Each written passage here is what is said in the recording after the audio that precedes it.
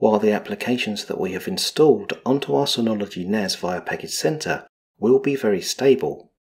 Synology have not made it obvious how we can set packages to automatically update themselves or how we can stop or uninstall a package from our NAS.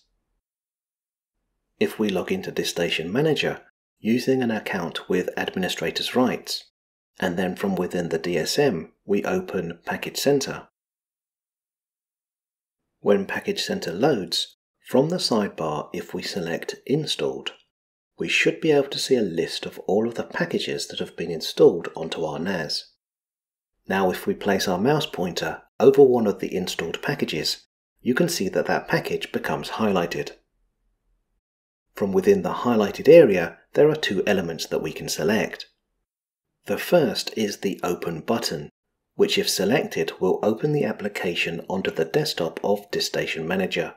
However, if we select an area away from the Open button, rather than being presented with the application, instead we are shown a summary page of the package. From within the summary, we will find a description of the package installed on our NAS, that package's current status, suggestions for other packages that we can install, the version of the package installed, and which volume the package has been installed on. Let's return to the top of the page where we will find a button with a drop-down menu.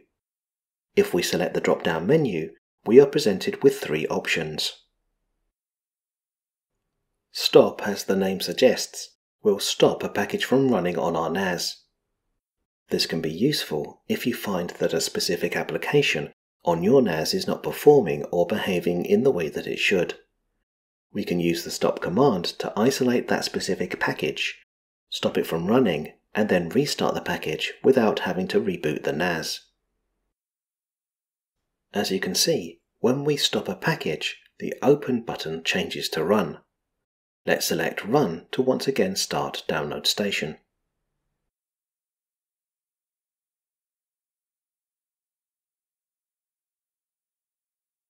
The next option in the drop-down menu is Uninstall, which we will take a look at in a moment.